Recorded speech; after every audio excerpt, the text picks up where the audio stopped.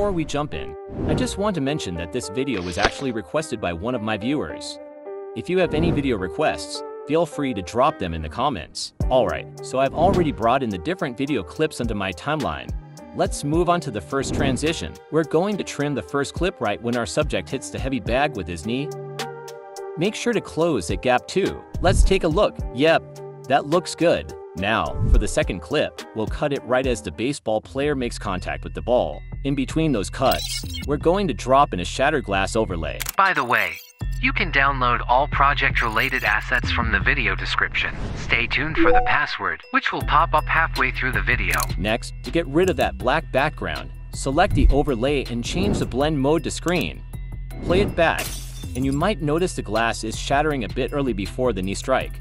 So, let's tweak the position of the overlay.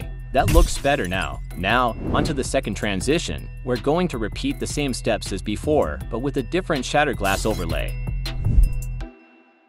Play it back and make any necessary adjustments if needed. Those are fairly simple. Now let's get into something a bit more complex. I've already lined up the clips. Again, find the exact frame where the person kicks the soccer ball and drop in the green screen shatter glass overlay. You can trim out the rest of the video clip.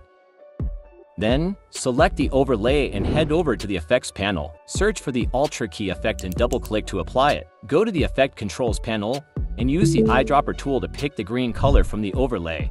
Notice, password is flick02. When you play it back, you might notice the transition isn't quite there yet. To fix this, select both video tracks and nest them. Move the nested clip to video track 2, and at the moment the glass shatters, place your second clip at that frame. Now we need to remove the black color. So let's add the color key effect to our nested clip. From Effect Controls panel, use the eyedropper tool to pick the black color. Adjust the tolerance value. 15 works for me, and set edge thin to 1. And this is what you will end up with.